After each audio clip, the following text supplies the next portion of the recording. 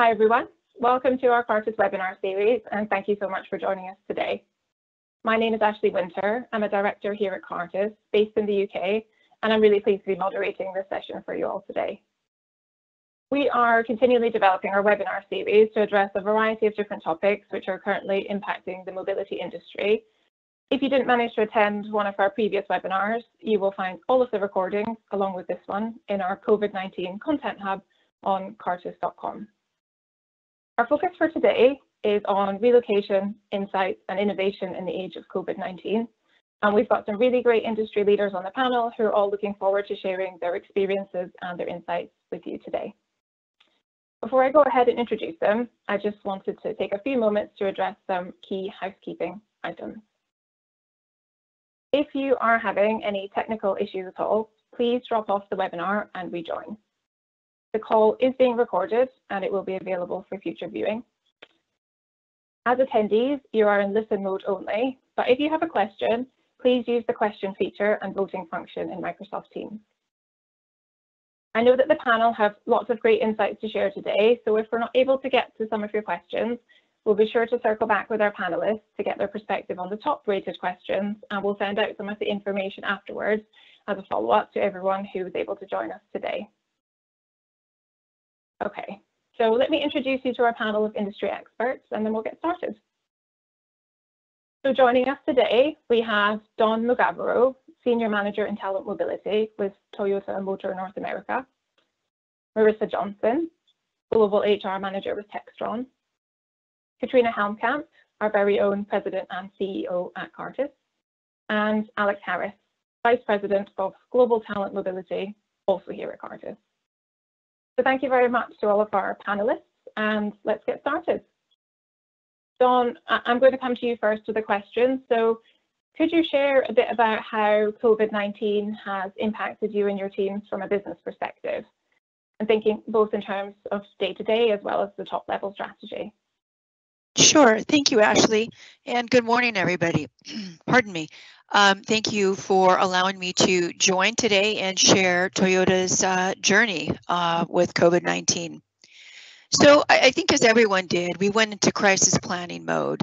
We developed a crisis management team and our first questions were, how is this going to impact us and how do we keep our team members safe? Like other companies, we have a very diverse workforce. We have manufacturing operations as well as administrative operations. So a one-size-fits-all approach wasn't going to work. We really had to look across our operations and populations to determine the unique needs of each and develop response plans accordingly.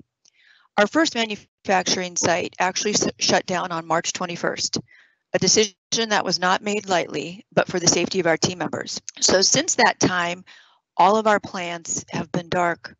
We've not been producing vehicles since that time. But in the interim, with some of our production facilities, we have been able to manufacture some PPE, face masks and shields and such. So some of our team members have remained productive, but for the most part, the plants are shut down and we're certainly not producing any vehicles. The plants have just resumed operations this week and doing so with a very structured set of protocols and a completely redesigned set of SOPs. So you can imagine for manufacturing plants with very sophisticated assembly lines, this has been no small feat. And then there are suppliers. We've had to ensure that they are ready and able to provide the materials and parts necessary to produce our vehicles. So having the supply chain up and running has also been another challenge. Then on the administrative side, the first questions were, how do we ensure the safety of our team members and how do we mobilize a remote workforce? For Toyota, this is a very unfamiliar territory because as a company, we have not historically embraced remote work. Toyota is a very traditional culture and we place high value on presence and collaboration.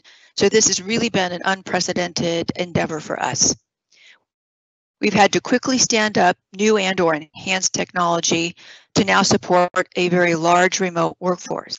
So on the administrative side, that has been our focus. But then we have also our field employees, our field team members. We've got what we call field travelers. These are team members support our dealers. They spend most of their time traveling from dealer to dealer. So how do we ensure their safety? How do we rethink their role? How does their work change now in the age of COVID-19? And then there's our marketing campaigns. How do these need to change? What focus do we need to have when we communicate to our consumers? How do our dealers now sell cars? So we've had to really rethink what we do and how we do it across the entire company. Now there are many, many work streams currently in place tackling all of these challenges, ensuring the safety of our team members first and foremost as they return to work, developing new strategies, redesigning work, implementing new policies and programs. So in a nutshell, it's safe to say the situation has turned our world completely upside down. Everything from building the vehicle to selling it and everything in between has been completely impacted and being looked at for complete redesign. As a mobility team, we too have not worked remotely. So this is a whole new experience for us. It has really forced us to focus on what's really important. It strengthened our communication, challenged us with creative problem solving, taught us how to connect differently, how to engage differently, how to have virtual birthday party celebrations, although this is something that we need to perfect a little bit. And while we have missed the richness of the face-to-face interaction and are certainly looking forward to getting back to work, we have also learned that we can work differently and be just as productive. We have learned that you don't need to be present to be productive. How do we make decisions without having all of the information and not knowing when you will have it? And that it's sometimes nice not to have to do your hair and makeup or dress in shorts and flip-flops. So we've really challenged ourselves in many different ways to engage differently, to communicate differently, to problem solve. And now we wonder how we occupied our time before COVID.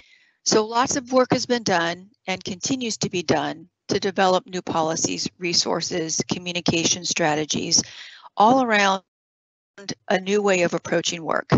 And I think it's really about changing our mindset. So today, I think there are more questions than there are answers. So if anyone was looking for some magic, solutions from me today, we don't have them yet.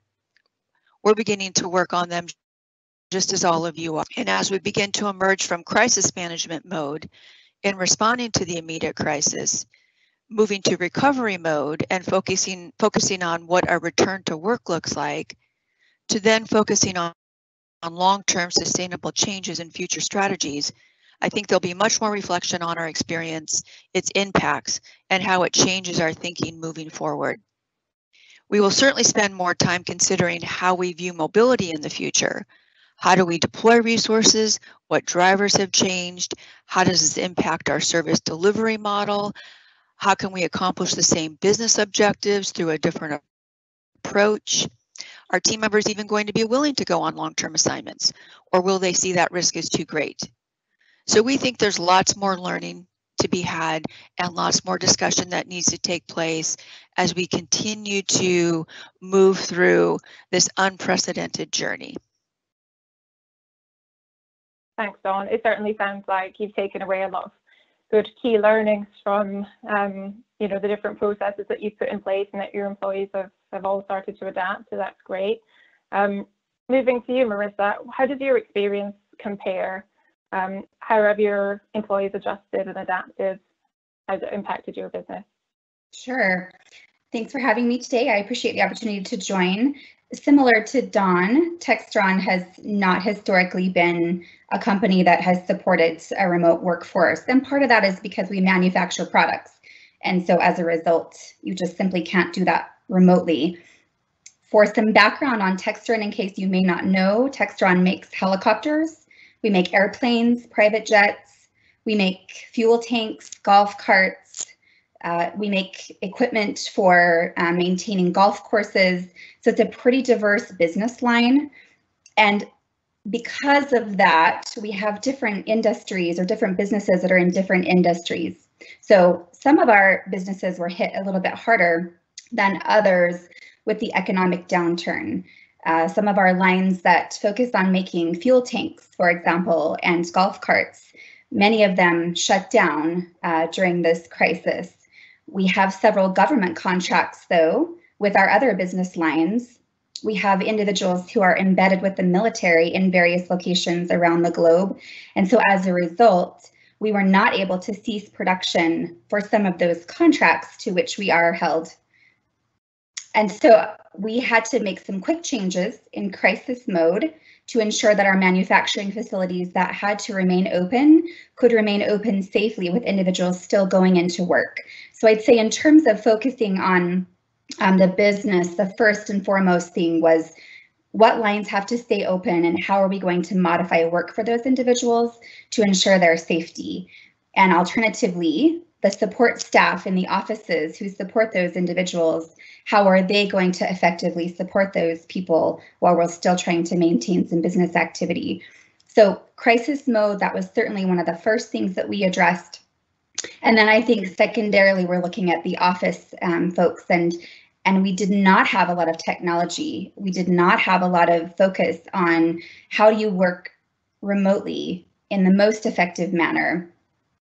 And so we had to shift as a company and do a lot of scrambling initially. We didn't have enough VPN bandwidth for everyone to work from home. So that was a challenge initially. So certainly we also, like Dawn, had to go into crisis mode a little bit and just first of all get people so they had the ability to work. And then I think in the past several weeks, we've seen a better focus on how do you work more effectively.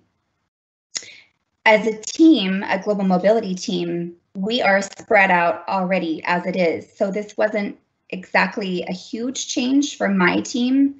Certainly from a workload perspective, it has been a huge change, but we were already spread out in 4 different states around the US. Some were working in offices together, but others were not. So it wasn't unusual for us to be able to be working apart from one another. But I would say what has changed is how we are interacting with each other. So there's a better focus now on video chatting, for example. And as a result of the company investing some more money in some of that technology and the bandwidth to be able to participate in that technology, we've been chatting more as a team with video chatting capabilities. And we've been having virtual happy hours once a week and playing online games with each other and trying to interact in a little bit different way, which I think is a good thing and will probably continue in the future, even as we try and integrate back into offices again. I think some of this employee engagement that we were focusing on before is going to change and will be more effective for us, specifically my team, where we already spread out anyway. We're focusing more on that employee engagement, which I think is a good result of this pandemic, if you can look on the bright side for something.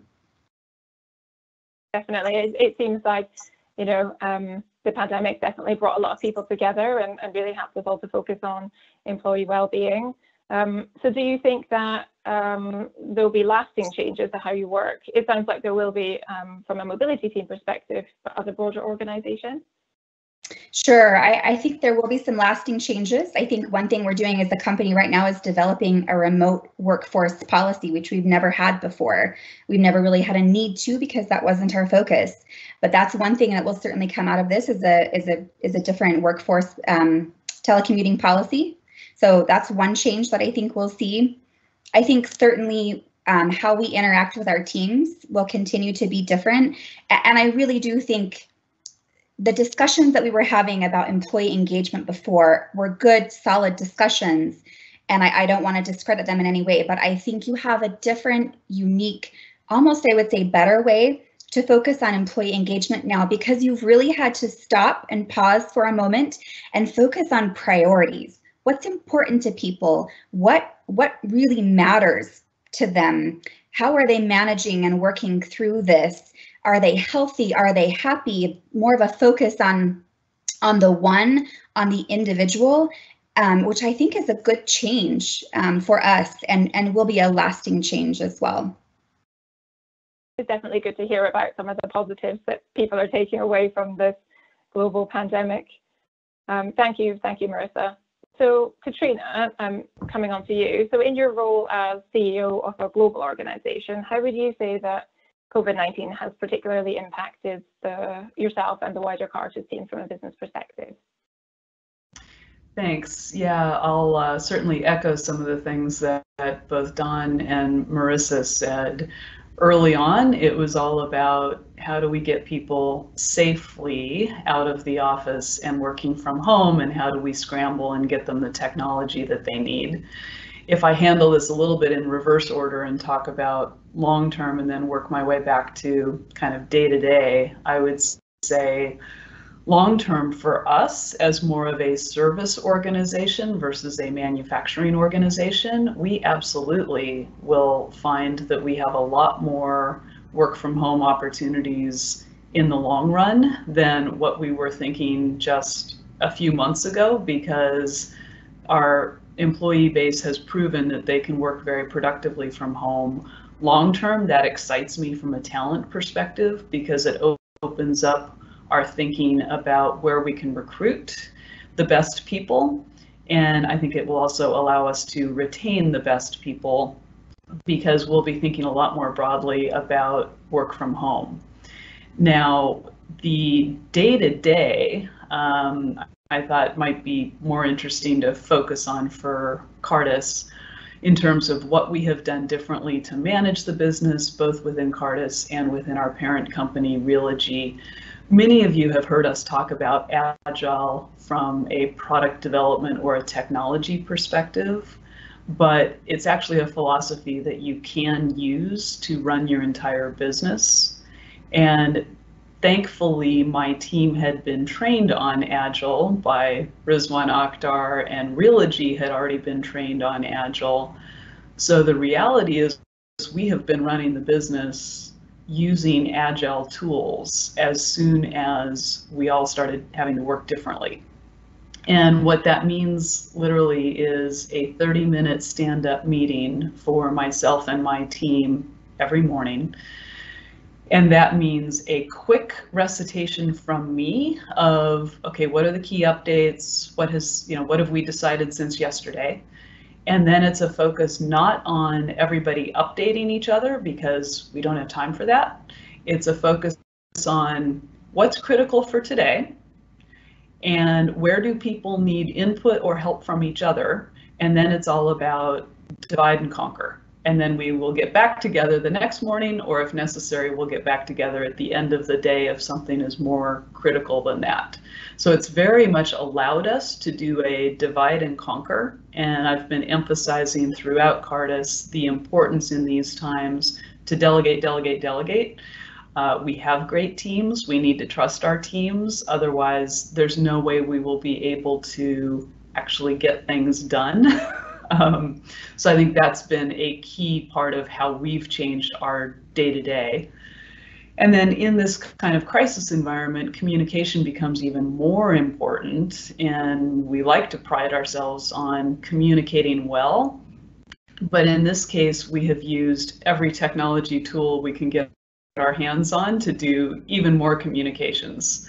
So we're used to doing town hall type meetings. We've used tools like this to do live town hall type meetings.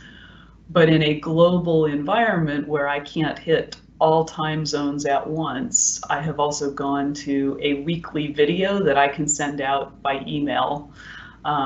It's both personal because it's me recording it from home, but it's also a way for me to be able to get some consistent messages out in a more personal way than just a cold email coming out every single week. And then the last point, which I think both Dawn and Marissa also talked to, was how do you keep things somewhat normal, right? So how do you not lose track of some of those normal interactions when everybody has moved to remote and technology? And that's where I'll give huge credit to our distributed teams. They have used Yammer and tools like that to make sure that they are still building that team camaraderie.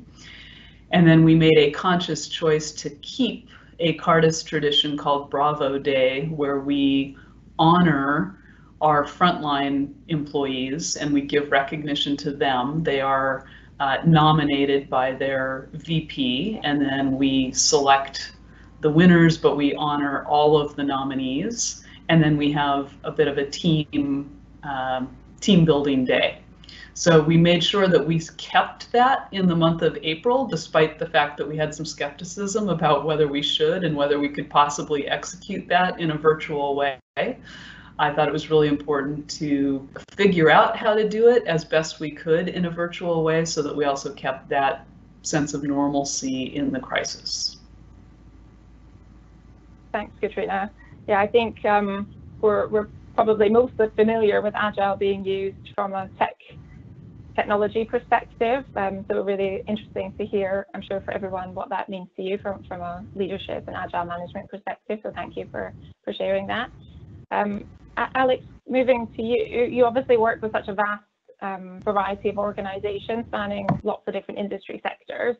What innovative ideas or actions have you seen clients implement to support their relocating employees during the pandemic? Hi, everybody. I am pleased to share with you that we've certainly seen a lot of innovation across our broad client base in response to the pandemic. Having spoken also to many of my peers, as well as my teams, I think we could broadly characterize the different type of support that has been developed as either emotional well-being support or practical support to relocating families. From an employee well-being perspective specifically, what we have seen, as Dawn and Marissa mentioned, is a very significant laser focus on employee well-being and one-on-one connectivity. So we've seen a number of clients instigate touch-base call campaigns, usually in collaboration with HR or employee care groups, to really check in with the family, make sure that the employee is well, that they are coping, making sure that they remember the tools and options that they have available to them, such as employee assistance programs, and in many locations, also the provision of additional information or FAQs that actually share with them a little bit more detail on online shopping options, yoga, and just general well-being sites to again help ease some of that transition into home working.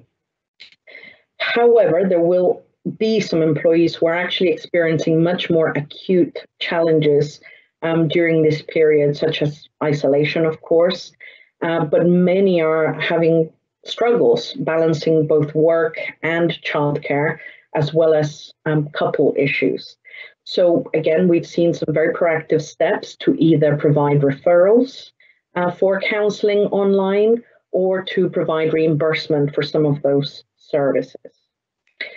And then the final example I wanted to share with you on emotional well-being is what we have called the care package.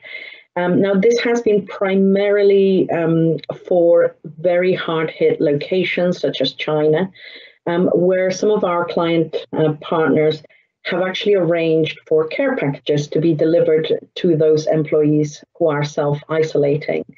The sort of typical composition of this type of care package would be staple dry products for the home, like rice and flour, coloring books for children, and of course those core necessities like hand gel, who are a very challenging to acquire at this particular point. And again, the emphasis is not necessarily on a huge cost or outlay for the organization, but actually employees have felt really overwhelmed positively by such a kind gesture from their organization. And then I would say from a practical perspective, of course, the many different situations that we've encountered have certainly pushed us and our client base to look for innovative ways to deal with challenges. One great development we've had has been in the space of temporary living, where, of course, we found a number of employees halfway through that relocation point, having to literally arrive, hit the ground, and actually go straight into quarantine. So with the support of our destination service network, we created a quarantine service package that actually included airport collection straight to the apartment, which had already had a very deep clean and which had been supplied, not just with a full food shop, but also cleaning equipment. If the employee had, necessities around internet connection, additional dongles, etc., all of that was supplied in advance. And again, it was done very successfully. And finally, I would add local property management for the host country. So where we had employees very suddenly be evacuated from host locations, whether that was voluntarily or involuntarily, we engaged some DSP services to support with looking after those homes while they are vacant to ensure that they stay safe. Thanks, Alex. So do you think that some of these innovative ideas like the care package or the quarantine temporary living offering could be carried forward or redesigned, reinvented and continued in the long term? Absolutely. I certainly think that many of these types of services will become staples of new business continuity planning that we do with our clients. Again, this has been fairly unprecedented. We've never had, the entire globe effectively going into lockdown. But I think there are so many key learnings and different ways in which we can support assignees that we've learned about during this process. And we will absolutely be making sure that those options continue to be developed and become available for future emergency situations. Great. Yeah, thank you so much for sharing some of those innovative ideas that you've implemented to support some of the assignees. So talking about people on assignment, I'll come back to you, Dawn. How did you go about evaluating your in-progress moves, like Alex was talking about, to determine the best course of action for each individual? For example, continuing the assignment or perhaps having to repatriate the person early. How did you go about that? Sure, thank you, Ashley. So again, as I mentioned, Toyota's focus is always going to first and foremost be on team member well-being and safety, far and above what the business needs may be. So our decisions are always going to be made first and foremost looking through that lens. So as the COVID situation began to emerge, our first priority was on our global population. And we very quickly made the decision to provide our expats and their families with the opportunity to return to the US. And about half of them chose to do so. We provided airfare, temporary lodging, a rental vehicle, and a small stipend to each returning family, made sure that they got settled. And certainly Cartus was instrumental in helping us do that, which happened relatively quickly, pretty much over one weekend. We also then assessed the pending assignments and made the decision to delay these just based on the conditions around the globe and the uncertainty at that time. It really made no sense to move forward with any of those.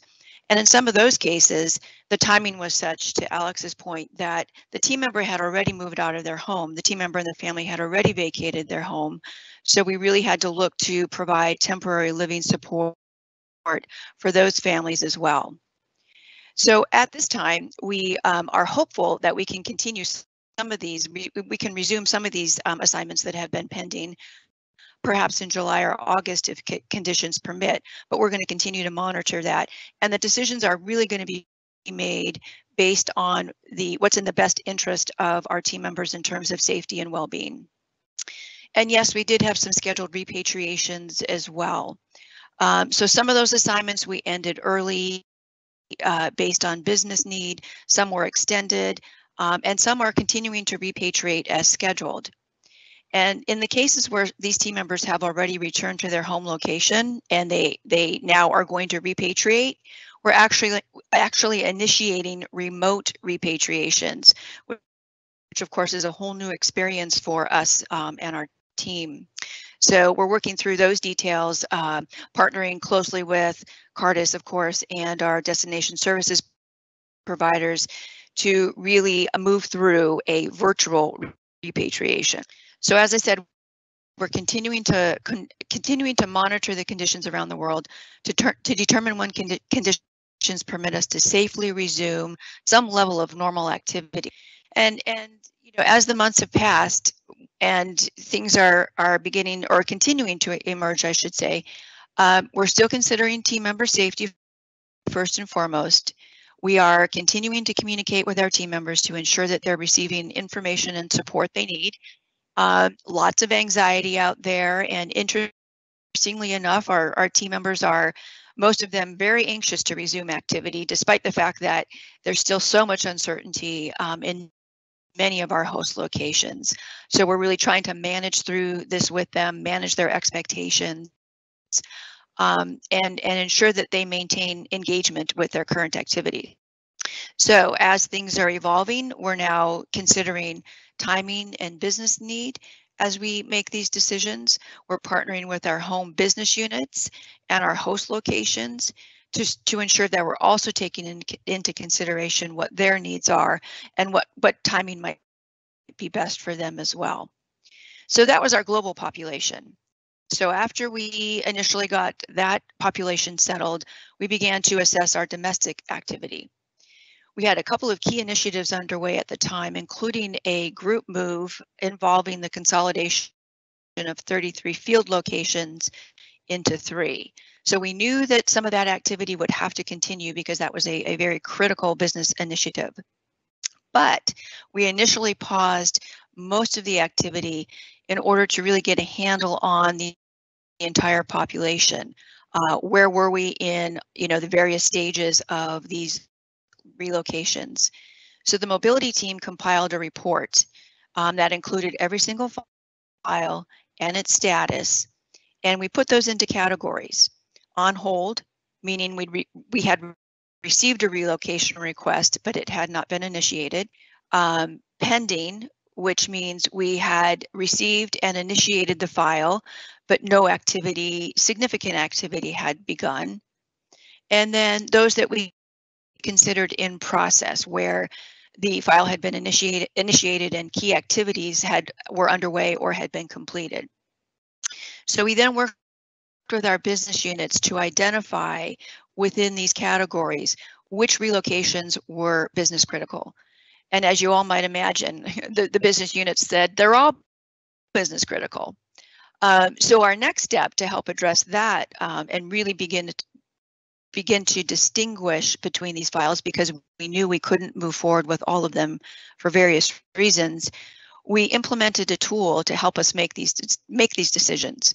So in partnership with our relocation companies, we developed a very detailed matrix that lists all of the states and the key areas of consideration, such as travel restrictions, school closings, real estate activities, appraisals, things of that nature that we would use to evaluate whether or not we could or should move forward with a relocation.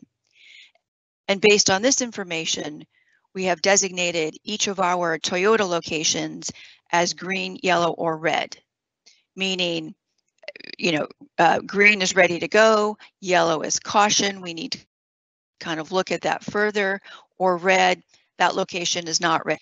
And then we've included the Toyota workplace readiness. So meaning in the location where the team member is going to be moving, is that Toyota location ready to accept that team member? Is the facility open? Are there any issues that we need to consider in the Toyota workplace? And then, of course, equally important, is the team member ready? So we've included Toyota workplace readiness and team member readiness as 2 additional considerations in this matrix. It's updated regularly and will assist us in evaluating our relocations and determining which we should move forward with. And I think this has helped us remove some of the subjectivity of determining which locations are business critical, which are not, by providing some qualitative data to help us make our decisions. So that tool we are just beginning to use and feel that that's really going to help us in some of those discussions with the business unit where we might have discrepancies in opinions about what is business critical and what is not. So those are some of the things that we have put in place as the situation has unfolded. Thanks, Dawn. Thanks for sharing all of that information. Marissa, as you've worked through these sort of challenging times, thinking, sort of starting to look ahead as the world starts to emerge from the crisis, what are you planning with regards to recovery? Sure. So first of all, if I could just go back to what I had said initially, you know, some of our business lines have defense contracts that we had to continue to fulfill. So we had very few expats that came home. Some of them got stuck in some locations just because they happened to have come back to the US for a surgery, for example, and then the country that they were supposed to return to shut down unexpectedly and they couldn't get back. We did offer to allow families to repatriate, but in countries where we had a contract that we needed to fulfill, we did ask the employees to stay in country, and we only had a handful that were really nervous about doing that. Most of them had access, relatively good access to medical care, and they felt comfortable staying. So we didn't have a lot of repatriations. We do have a few people stuck in some locations that we will have to get unstuck. One of the interesting things that we've had to continue to do is to get people in country even during the crisis. So in instances where we had a handful of people who weren't comfortable staying, but we still had a contract that we had to fulfill, we ended up having to send people back to that location, and it was a bit of a challenge to get them there. So we had folks going to Japan who worked under a SOFA contract, which is a status of forces agreement, allows them to get in country without having to have a work permit. But they got stuck on their way there and had to quarantine in an entirely different country altogether for 14 days before they could carry on to Japan. We had a couple of people come home from Mexico, for example, and thankfully Mexico is one of those locations where you can go in country and legally work on an FMM visa for up to 6 months. So we were able to identify quickly some individuals who were willing to go and backfill some of those individuals, some on a temporary basis, some have been sent more permanently to that location. We also have contracts in Iraq and Afghanistan where those individuals are embedded with the military. Some of them evacuated just prior to the COVID pandemic because of safety issues. There were rocket launches and various other issues happening in Iraq. So we pulled those folks out from a safety perspective. And then they got caught up in the COVID pandemic and couldn't go back in. So Iraq is supposed to make a decision this weekend whether or not they are going to open up their country again. And we're rapidly working on trying to get those folks proper visas to enter the country. So we've got a lot of activities still happening. We have a lot of assignments that are still moving forward just because of the fact that we have these defense contracts. We've certainly had some assignments that have been canceled or put on hold as a result of the pandemic. We have a group that is more focused on the commercial side, and they've really had to sit and evaluate their sales force and their workforce outside of the US to understand what does the business need, and do we really need that many salespeople in country when we may not be selling that many products right now. We've had individuals contacting us for our small branch offices that my team supports to say, hey, we need to do a furlough or a reduced work week in this particular location. How can we do that legally? So my team has been doing research and helping them in that regard. So we've been doing a lot of work, getting folks in country, putting some people on pause, trying to rescue some that have gotten themselves stuck in a various location. And then of course, we've been dealing with furloughs and reduced work weeks as well. So I think those efforts will probably continue going forward as we try and stabilize everything. One of the things we're doing is we're trying to get ready for assignments that are in queue right now, but haven't been able to get started because of immigration issues. So the host country consulate is closed. They're not processing work permits right now. The country's border is closed, but they'll be reopening some in the next week or two. Germany is one in particular that I'm thinking of, where we have some assignments that are queued up to go. We haven't been able to get them an appointment at the consulate yet because the consulate has been closed, but we've been told that if we can get the individual's name and birth date on a particular list to get them queued up, that they will be one of the first cases that are hopefully processed. So we're doing everything we can to get the relocation ready for these individuals and doing everything we can to try and get them queued up so that they're among some of the first immigration cases that are processed. I do think that as a business, we're going to see some challenges with just saying to ourselves, We can manage everything remotely. We don't need expats, or we can hire locally and be just fine. Because some of our contracts, as I've mentioned before, contain proprietary information associated with the military, one of the requirements of the job is that a US national perform the work. We have our aircraft business, Cessna, and Hawker Beechcraft, the airplanes, where in order to work on those airplanes, you have to have FAA certification.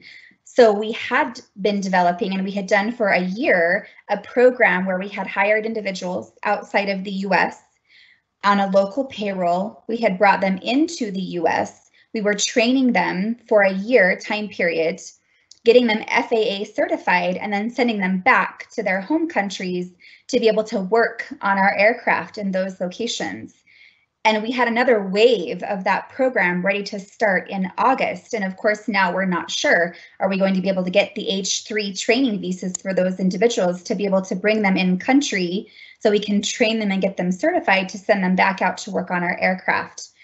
If that can't happen, then I think we're still going to have to focus on sending short-term assignees out, at least in the interim, to fulfill those roles, since those folks would be US nationals that are FAA certified already. So either short-term assignments or frequent business travelers to try and address some of those needs. So we'll be trying to work through all of that and make sure that we can have critical boots on the ground in locations where we will continue to need them as a business. Thanks, Marissa. Katrina, coming back to you, given your experience on the board and as part of the executive team for several organizations, are you able to share any broader observations or key learnings on how companies are adjusting during the pandemic or this challenging time? Sure. It's been interesting talking with other CEOs, and then, as you said, I serve on the board of an industrial goods company that is very global also. And in the short term, there's an interesting talent discussion that I think a lot of us have had, which is in a crisis, boy, it becomes so important to lean hard on people's strengths and to very consciously think about, are we playing to everybody's strengths? And spend a lot less time thinking about their development areas right now, because in a crisis, you just want to have the best people and the best skill sets focused in the right areas. So in some cases, we've actually asked highly talented people to go focus on something slightly different, because what we need to do is really fully leverage their strengths right now. So that's been an interesting one that has come up across lots of different industries, just kind of an HR and talent observation in these unique times. Then I'd say talking to a number of folks who are in more of those service type industries or where they have more office workers, there's a lot of really great creative thinking and discussion going on about, to the points that have already been raised, I don't think any of us love the notion of everybody working remotely all the time, because there's so much benefit to human interaction, collaboration, and the online collaboration tools just aren't quite the same. So therefore, I think it has triggered a really creative conversation about when exactly do we need people together to do what? And how do we think creatively about what those spaces could be? Because they don't have to be the traditional concept of office spaces or conference rooms. They could be renting a hotel space out, or a space in a shopping mall, or movie theaters when they reopen, and having people sit every second or third seat. You know, there are some very creative ways that people are thinking about getting that human collaboration back in place in a safe way. So I think that has been great to take part in those conversations. On more of the manufacturing side, the company where I serve on the board has been really thinking deeply about this and proactive. So they have laid out some of their manufacturing lines differently already in order to get more distancing. probably even more important than that, they have decided that until there's a vaccine, they need to have a global expertise on being able to start up and shut down plants very efficiently, quickly and efficiently, because they just know that they're going to have to multiple times shut down and start up.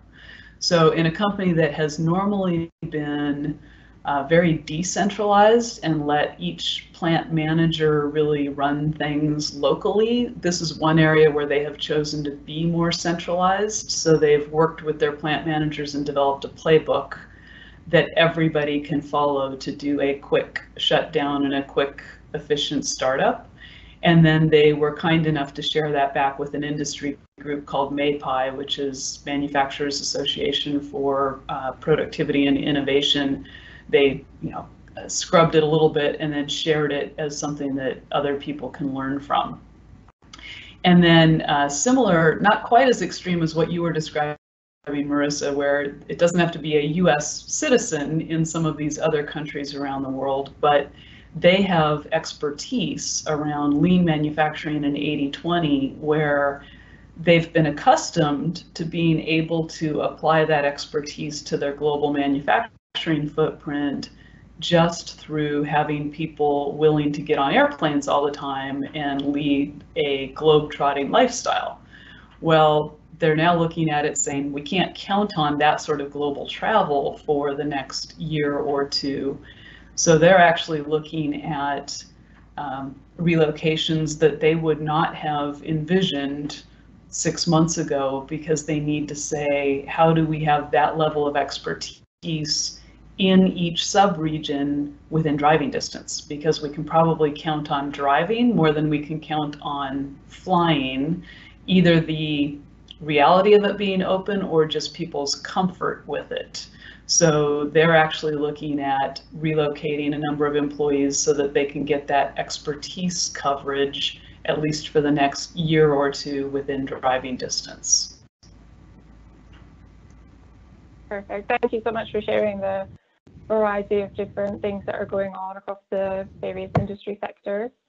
I'm conscious of the time, and we've got quite a few questions come through on the Q&A from our listeners. So I'll jump to some of those. I'll start with the highest rated question. I'm sure nobody has the exact answer to this question, but the question is, what do you think will be the longer term impact of COVID-19 on the mobility industry? Quite a broad question. So Dawn, if it's okay, I'll come to you first and ask, I guess, as it relates to your particular program, do you foresee changes in your assignee demographics, for example, different move patterns, things like that as a result? I think that is to be determined. I think it's going to be a tough sell for an organization that operates in a very traditional model. It's going to be about how do we help them see things differently? How do we help change their mindset around we can accomplish the same business objective, but do that in a different way? So I think it's going to be really the responsibility of the mobility teams to be able to provide that expertise, to engage the business in those discussions, to really help them see that the support that we can provide, the advisory role that we can play, is going to help them see things differently. And what that looks like, who knows? I think a lot of this does go back to, our team members going to be willing to go on these assignments anymore? So I think there's going to be a lot of different drivers that come into play that we're going to have to really sit down and go into much deeper conversations around strategy, outcomes, and how we get there with our business units. Definitely, and I think all of the things that Katrina was saying about agility and the need for flexibility in these times will definitely play a big role going forward, I'm sure, for everyone involved in the industry and running mobility programs. The second question, or the second highest rated question, was also for Dawn and Marissa. So Marissa, I'll throw this one over to you. Have you already, or do you plan to make lasting changes to your mobility policy as a result of some of your experiences over the last 3 months? So one of the things that we already had on our docket to develop and work on in 2020 was a points-based policy. And I think that that has been pushed up even faster as a priority that we are focusing on, because I think, and a points-based policy for our long-term assignees, I should say. I think lots of companies have gone to a points-based model for localizations. But the long-term expats are really our largest population and probably won't change.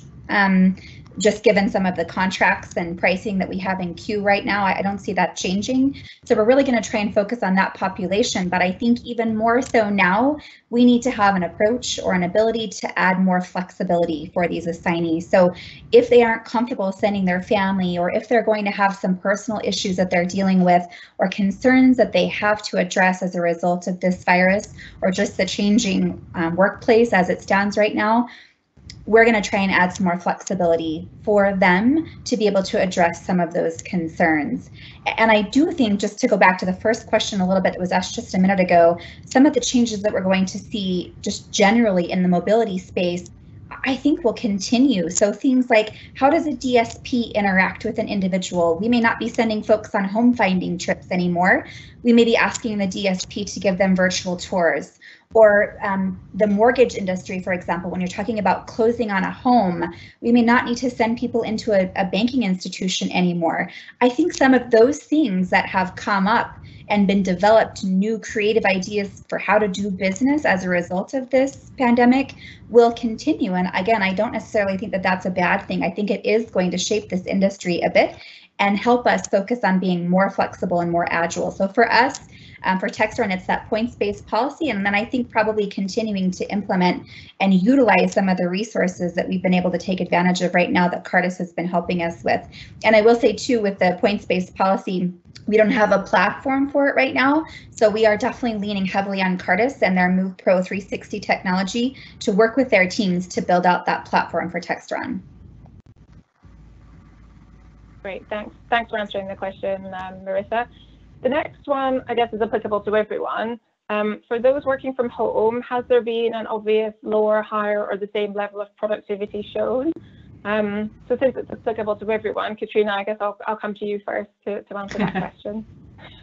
Yeah, at this point, we believe we have the same level of productivity. We have seen, we can measure actually higher levels of transferee satisfaction service scores. We have not put in place some of the things that you read about in terms of invasive technology to try to measure productivity that way. So we're just measuring productivity the way we typically would look at, you know, how many transferees is somebody handling during a day. We seem to have made that transition at the same levels of productivity and higher service levels. Perfect. Dawn or Marissa, do you have anything to add to that? No, I agree with Katrina's remarks.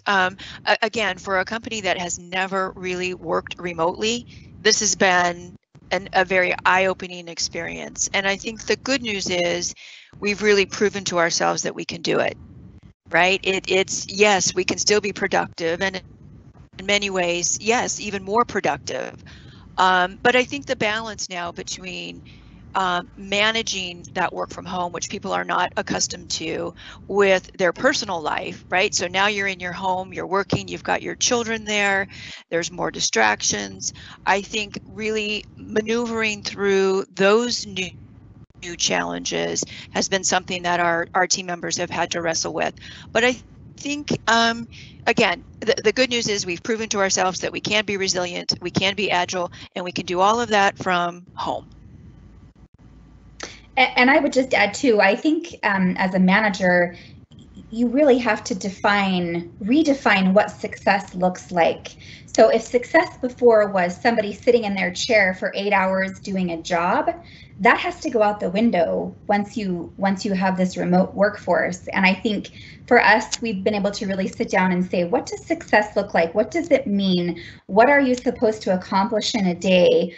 As a manager, I think it's my job to say, here are the new goals and objectives, right? Here's how things are changing. Here's the needs that the businesses have at this point in time. Here's how we're going to shift what you're doing. And then asking the team to perform and changing what success looks like and how you measure what they're doing. I think that really has shifted for us. Yeah. And then if I could add on to that, Ashley, I think the other thing we've all touched on is we've made that transition in the short term, actually probably better than we would have guessed. That doesn't mean our work is done. I think we all also have to come back and make that sustainable. And I know Alex hit on it, and Dawn, you were hitting on it too, with the reference to, kind of mental health and family and work-life balance. We have not necessarily crossed the bridge in terms of what technology setup is required at home, what other support is required for it to actually be sustainable. So I think short term, yeah, we've made that transition better than we would have expected and with strong productivity, but I think there's still more work to be done if we were to make that more sustainable in the long run. I think definitely. Oh, sorry, Alex, go on. If I may, I do think we, as Katrina mentioned, we still have some way before we can really see the change in behaviors and priorities of our customers as well. That will come about undoubtedly from this experience of being cooped up at home with their children. So certainly, you will read in the news a lot around, changing attitudes towards housing. And whether that is, retaining home country housing, whether it is ensuring that host country housing has, its own space and ability, I think will be very much at the forefront of any work that we undertake in terms of, the development of policies moving forward. And just the really one additional item I did want to call out that I think we should all watch very closely is education. Because again, in the same way in which we've been grappling with working from home, certainly children of relocating employees have also been grappling with home learning. And the e-learning industry was already a huge industry, expected to be worth, I think, somewhere around 325 billion by 2025. But certainly through this crisis, we've seen public and private schools really push their curriculums online and creating tools and mechanisms the same way we are to keep that momentum for learning. So I think that will be very interesting for us in Relo. We have been traditionally tied down by, the usual term time volume patterns. And I do think that there is likely to be some opportunities for older children to perhaps finish or start term time remotely. So again, this is just something to bear in mind. But if it does indeed move in that direction, I think that could actually be a positive, for everyone in the mobility industry because of those traditional time pressures that we've seen around term times. Thanks, Alex, and to everyone for chipping in and answering that question. So we're coming up to the end of the hour. There are still quite a few questions that people have asked, which is great. But we won't have a chance to get to all of them today. So as I said at the beginning of the session, we'll circle back with our presenters. We'll get their perspectives on the questions, the top rated questions, and we'll send out some information afterwards to everyone who joined us today. Before we wrap up, I'd just like to say thank you so much to Dawn Rugavero, Marissa Johnson, Katrina Helmkamp, and Alex Harris for being such fantastic panelists, for sharing their insights, and for really bringing all of these topics to life for us today. So I think all that remains is to say thank you so much to everyone who joined the session. As a reminder, you will find a recording of this session along with all of the others on our COVID-19 hub on cartus.com. And actually all of our webinars will be available as audio-only downloads for anyone who just wants to listen to it as a podcast. So keep a lookout for our next webinar, and we hope to see you soon.